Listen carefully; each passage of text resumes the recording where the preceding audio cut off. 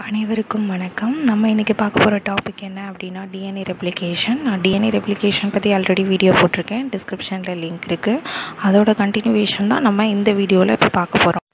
Helicase hydrogen bonds எல்லாத்தையும் degrade பண்ணிவிட்டு DNA ஸ்டாண்டை 2 சிங்கிள் ஸ்டாண்டாக நமக்கு கொடுத்துருச்சு. ஸோ இப்போது இந்த டிஎன்ஏவை பார்க்க ஒரு ஒய் ஷேப்பில் இருக்குது பாருங்கள். இது ரெப்ளிகேஷன் ஃபாக் அப்படின்னு சொல்லுவாங்க. ரெப்ளிகேஷன் ஃபாக் அப்படின்னா ஒய் ஷேப்பில் இருக்கக்கூடிய இந்த பாயிண்ட்டை தான் சொல்லுவாங்க. இந்த பாயிண்ட்லேருந்து தான் டிஎன்ஏ மாலிகுல் ரெப்ளிகேட் ஆக போகுது அப்படின்றத மீன் பண்ணுறாங்க.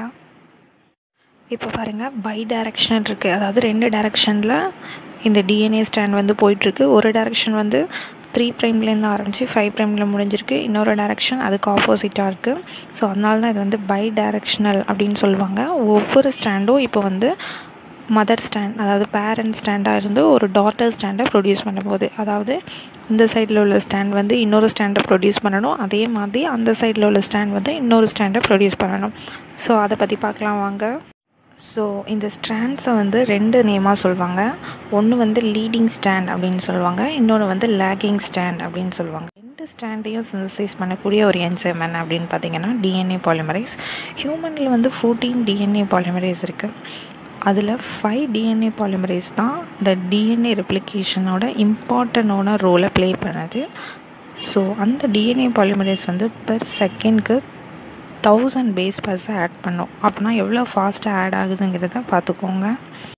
DNA polymerise alpha and delta இந்த 2 சேர்ந்து லேகிங் ஸ்டாண்டை சிந்தசைஸ் பண்ணும் ஒகசாகி ஃப்ராக்மெண்ட் மூலமாக.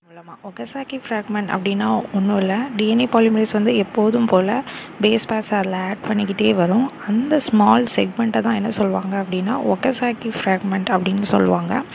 ஒரு 1000 to 2000 பேஸ் இருக்கும் ப்ரோகேரியாட்ஸில். இதே யூகேரியாட்ஸில் பார்த்தீங்கன்னா 100 to 200 பேஸ் வரைக்கும் இருக்கும். அந்த ஃப்ராக்மெண்ட்டை, பர்டிகுலர் ஃப்ராக்மெண்ட்டை என்ன சொல்லுவாங்க அப்படின்னா ஒகசாகி ஃப்ராக்மெண்ட்ஸ் அப்படின்னு சொல்லுவாங்க. இது ரொம்ப இம்பார்ட்டன்ட் டிஎன்ஏ சிந்தசைஸ்க்கு.